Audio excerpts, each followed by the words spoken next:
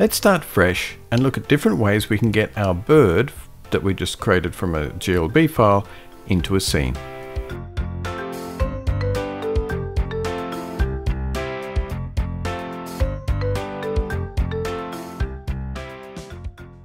Before I start, somebody asked, oh, it's not a USD question.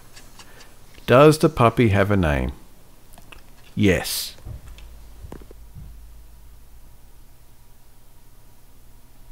Okay, let's get on to some serious stuff.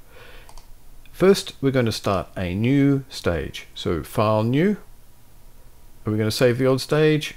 No, not going to bother. So this will give us a new empty stage.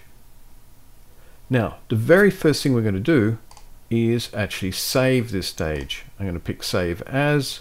I'm going to give it a new file name. I'm going to call it bird and, helps if I spell bird and flowers. I'm going to be of type USD, going to save it in the same directory.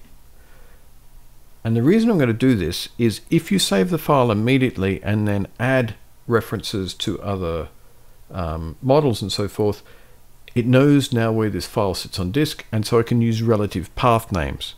Otherwise, what Omniverse will do is use absolute path names, and relative path names are good. So in general, create a new stage, immediately save it is my suggestion. So we're inside this new birds and flowers,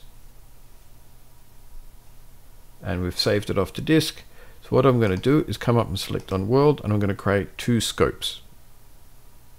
I'm going to create a scope for my birds. I'm not going to move them around as a flock. I could have created an X form and called this flock perhaps, but I'm not going to. I'm going to create another scope for the flowers, and this is just to keep things nicely grouped. So I'm then going to come down to the NVIDIA assets they provide for free, and I'm going to look for some lupins, which is a nice pretty flower. So if I drag these into the viewport, it's going to load them up, and I'm just hitting the escape key just so that it stops selecting them. But if I go over to the stage window, you'll see the lupins aren't nested under the flowers. So what I can do is I can then drag it on the flowers, and now it's nested inside the flower scope. There's another way though. What you can do is take it and drag it over the flowers, but then it's always going to put it at position 0, 0, 0. And so you'd have to move it afterwards. And so it's really your call. You can choose whether to drag it into viewport and then reposition it if necessary, or drag it into the stage window over here and then move it afterwards. Doesn't really matter. One thing just to kind of quickly point out is I've got names like world, environment, looks. These names are Omniverse conventions, not USD conventions. USD will let you use any name, but Omniverse has got some names it uses consistently.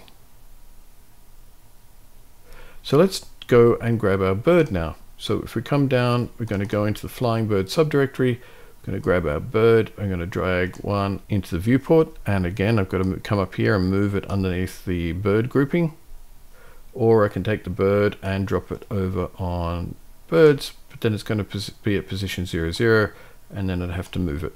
If I want to sort of see it a bit more closely, I can hit F to zoom in, and then I can start using my mouse wheel. Now lupins are pretty big flowers, that's why they're so big compared to this little bird. So next what we're going to do is add a bird in another way. What I'm going to do is I'm going to create an Xform node, and what you can do is right click and select add reference. Now if I come to my projects directory, and I'm just navigating back to where I am, the USD series, into the flying hummingbird, and I pick the file, and what you may, if I hit F to focus, oh, can you tell what's happened here? The bird is suddenly enormous. So what we're going to have a look now is to say, hey, something unexpected happened. How can I debug it? Well, what's very useful is if we right click and select edit, we can have a look at the underlying file behind this model, and this is where going down to the USD file can be educational at times. So I've got I'm looking for the birds scope, and it's got a reference to the first bird, and it's got a reference to, and you notice here it's using a relative directory /, and so that was good because we saved the stage file first. We've got a second bird and our third bird, but the third bird is too big.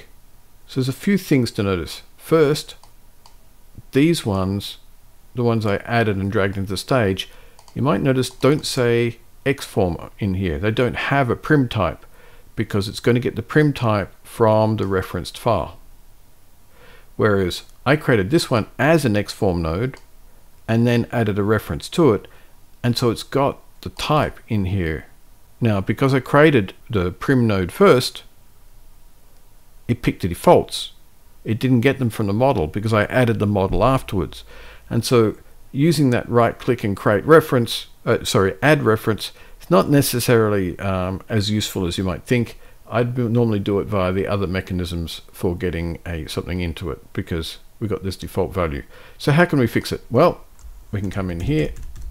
I'm going to delete those property values. I'm also going to delete this prim type and get rid of that, and then hit the save button, and suddenly the bird is now much smaller.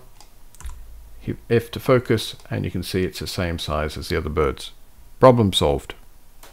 Now, haven't quite finished though, because what you should always do is remember to right click on the main stage and finish editing to delete that temporary file while we're just working on it. Now, in that actual file, you might have noticed it said, let's bring it back up, it's talked about payloads. And there's two concepts. One is references and the other one is payloads.